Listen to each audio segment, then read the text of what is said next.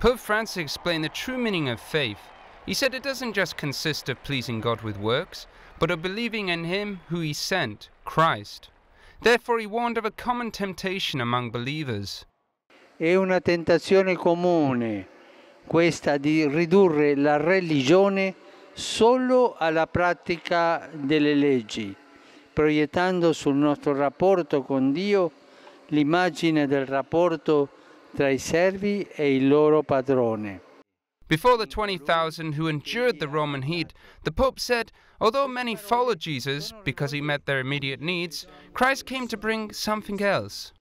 Gesù è venuto a portarci qualcosa di più, ad aprire la nostra esistenza a un orizzonte più ampio rispetto alle preoccupazioni quotidiane del nutrirsi, del vestirsi, della carriera e così via.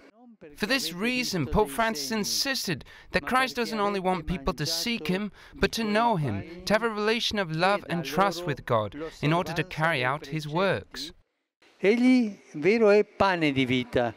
Vuole saziare non soltanto i corpi, ma anche le anime, dando il cibo spirituale che può soddisfare la fame profonda.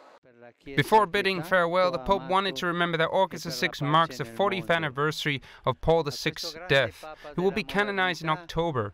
As a gesture of recognition and affection, he asked for applause for Pope Montini, in which all the pilgrims in St. Peter joined.